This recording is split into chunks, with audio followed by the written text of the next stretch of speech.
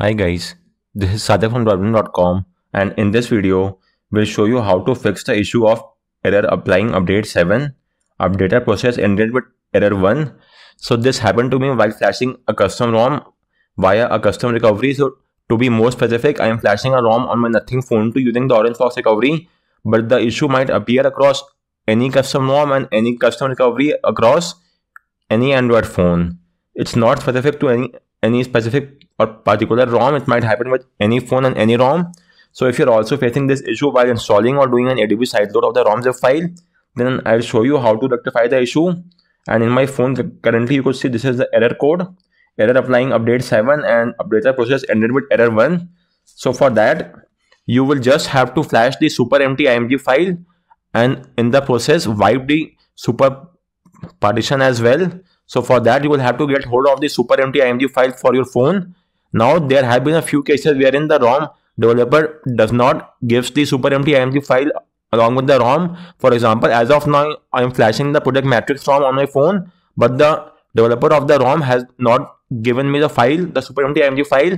So you have the liberty to use this file from any other custom ROM. Just make sure it's of the same Android version of which you are flashing the ROM, and it is obviously only for your phone only. So for the sake of this video, I am using a super empty img file from the Evolution X ROM for my Nothing phone 2, even though I am flashing a matrix ROM. So that does not matter until and unless you are using the same Android build and it's for your phone. The super empty img file should work across all the custom ROM. So for example, in case of Evolution X ROM for my phone, they have given a super empty img file as well. So I have got the super empty img file. Let me show you. This is the file. So now what you have to do is, first and foremost, reboot your phone to the fastboot mode.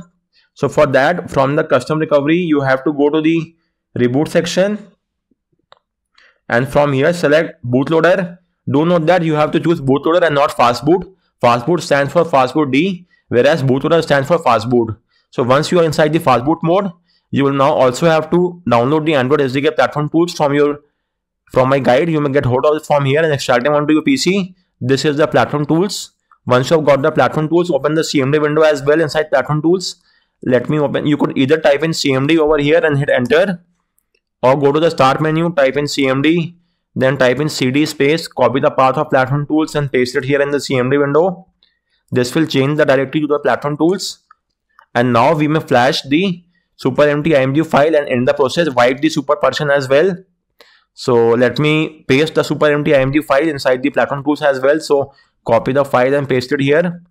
Once you have done so, once you have the file inside the platform tools, let's now simply copy paste the command. So the command for that is fastboot wipe super empty img file. So we are wiping the super partition via the super empty img file.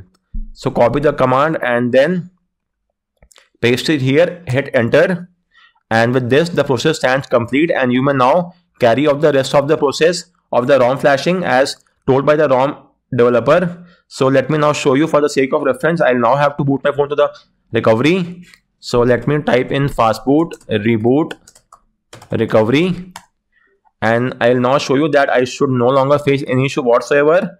The ROM flashing steps might vary depending on the ROM and the phone that you are using, so don't refer to the ROM flashing steps from my video. Just refer to the steps of wiping the super partition, and once that is done, you may refer to the instruction from the guide that you are using. And as of now, for the ease of convenience and just to be on a safer side, it's highly recommended that you do a format data as well.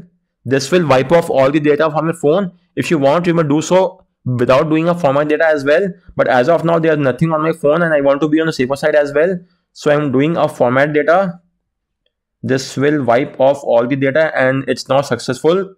Once that is done, let's now proceed ahead and transfer the ROM zip file onto our phone. So you may either simply copy the ROM file from here and transfer it onto your PC, but as you could see, my phone is currently not being shown here. That's not a cause of concern. You may also use the ADB push command to get the job done. So you transfer the ROM zip file inside the platform tools directory, and now use ADB push file name rom.zip space / SD card and hit enter, and the ROM file will now be transferred to the SD card, which is the internal storage of your phone, and the process will take up to around a couple of minutes depending on the file size. So let's just wait for that to happen. So guys, as you could see, the file has not been transferred. Let me verify the same. So that the file is here. Just choose the file and flash it.